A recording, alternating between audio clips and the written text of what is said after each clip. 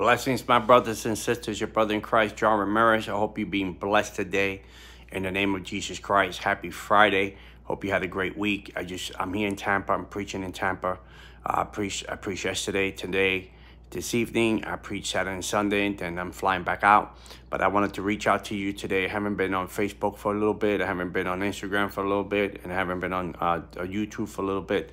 But I have a word that I want to share with you today, a word from the Lord, and I think this is going to edify you. I think it's going to bless you in the name of Jesus Christ, amen. And I believe spiritual warfare has a lot of contents to it. A lot of spiritual warfare has a lot of definition to it. A lot of time we think spiritual warfare is manifestation, so people being demons coming out of people. Yes, that is true. That has a lot to do with it. But also there's another spiritual warfare that we as Christians, we undermine, or we don't see it. We take it lightly, and it's very believable, this kind of spiritual warfare. And I just want to share this moment with you. And I believe that there's a lot of spiritual warfare that there's people that the enemy sends to shape your life, to try to form your life. And man, so we have to be careful about that spiritual warfare. Who speaks into your life?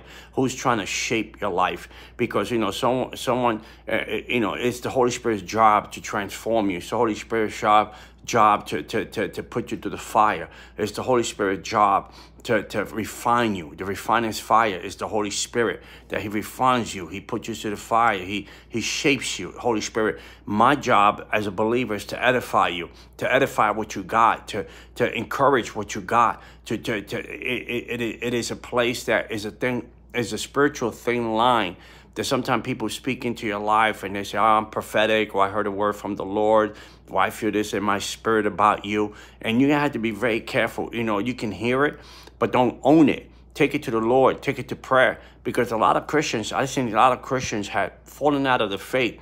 I've seen a lot of Christians had quit, given up, because they said, well, some prophet person told me this and never came to pass. And I was praying and I was asking God, show me, put me in ministry, or bless me with this promotion, or give me this, or get me married.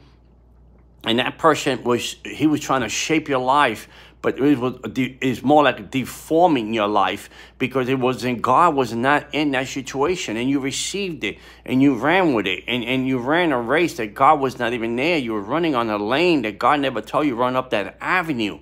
God never told you run up that street, amen. So the devil has a lot of mouthpieces in the church, that is trying to bring into your life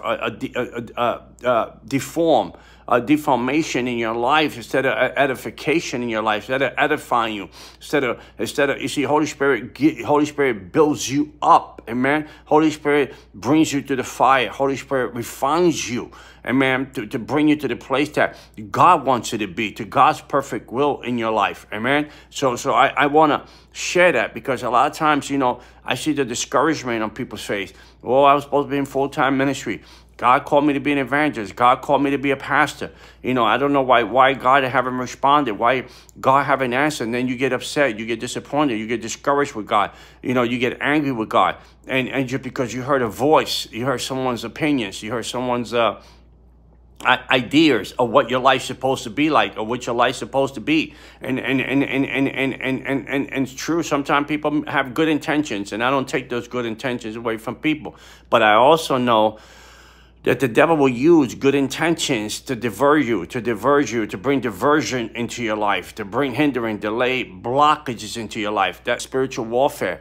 We need to understand that you don't let that be an entrapment to your purpose and your destiny. That's why I teach these courses on spiritual warfare, to understand the things of the Spirit, to understand how the Holy Spirit works, to understand how the enemy comes and disguises and masquerade himself into your life, amen, to a friendship, to a person, to a family member, to a pastor, to a prophet.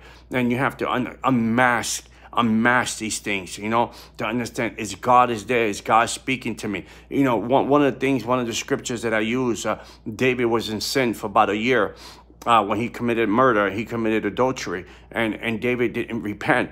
So God brought the prophet Nathan to speak to David, and David was so delusional that he didn't even understand that the prophet was speaking directly to him. He said, well, show me the guy, and we'll kill this person. And the prophet said, the guy is you. You know, and God will bring someone into your life at moments of your life if you're not submitting, or you're not being obedient, and you're living in a rebelling way of a lifestyle.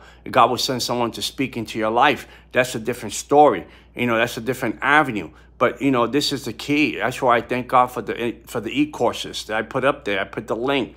Sign up for the e-course. Be trained. Be armed and dangerous. Be wise. You know, be wise as a serpent and gentle as a dove. The Bible says, be filled with be filled with the Holy Spirit, but be filled with spiritual warfare. So when people come into your life, you know that this is a bottomless. God sent to encourage me.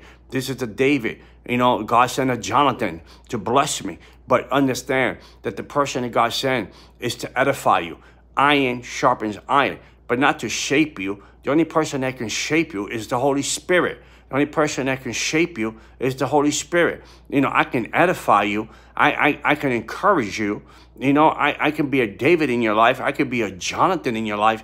But it's the Holy Spirit that does the work, the refining, the shaping, the molding. It's the Holy Spirit that does these things. Amen. You understand these things. Understand the things of the Spirit. Understand these things, how important they are in your walk with God. That's why a lot of Christians are like so far behind their walk, because, you know, they heard a word from someone. They heard some advice from someone. They heard someone speak into their life because the person said he heard from the Lord, or he had a word in his spirit, or whatever. That, you know, be careful with that kind of spiritual warfare. And that's a dangerous spiritual warfare, because that's like, I call that the silent spiritual warfare. I call that the silent spiritual warfare that comes into people's lives. Amen. And this is the spiritual warfare that is dangerous, you know, because it's settled. You know, it's settled. It comes disguised. It comes masquerade into people's lives. And before you know it, I'm sure you met a brother or sister that was on fire for the Lord, and they're no longer in the church anymore. They had backslid. They had left the faith. They had walked away from the things of God. And you ask yourself, why would this person with so much? At one time, they were on fire for the Lord. They were sold out for Jesus Christ, because they had an interruption in their life. They had a bump on the road in their life. And this is the key of that bump in the road, the interruption. You know, they had hindering, delay, blockages, because they allow someone to get close. And I'm not saying isolate yourself either, but use wisdom. God said use wisdom in everything that you do. Godly wisdom, godly discernment that we need in our lives to walk, to have what God has for us. And this is, I share this with you because I want your life to count. I want your life to be edified. I want your life to be shaped by the Holy Spirit. Amen. And I hope this helped you today. I hope you sign up for the e-course. The link is up there, because I need to share these things with you, because the spiritual warfare, there's different manifestations of deliverance and spiritual warfare. Amen. And the ones that are quiet, the ones that come settled, the ones that come like a ninja, you know, stealth into your life. You don't realize it until they hit you. You so far gone, and then you realize what that person was saying to me, or this person was trying to speak into my life. It was never the Lord Jesus Christ. It was the enemy, sounded like an angel of light. And we have to be very high alert. Another thing I want to share with you before I get off this thing, you know, I'm calling this thing called battle cry. And I'm calling a battle cry for the nations. I'm calling a battle cry for your state. I'm calling a battle cry for your neighborhood, for your community. You know, one thing I want to ask believers, you know, and for the United States, we know there's vultures and crows in D.C. But we have the power and the authority to pray. And you should be praying for your country. You should be praying for your state. And if you are an international person, a believer, you should be praying for your country. Because, you know, there should be a battle cry. There should be the Nehemiahs of the church that would stand on the wall and built the kingdom for Jesus and fight the devil with the other hand.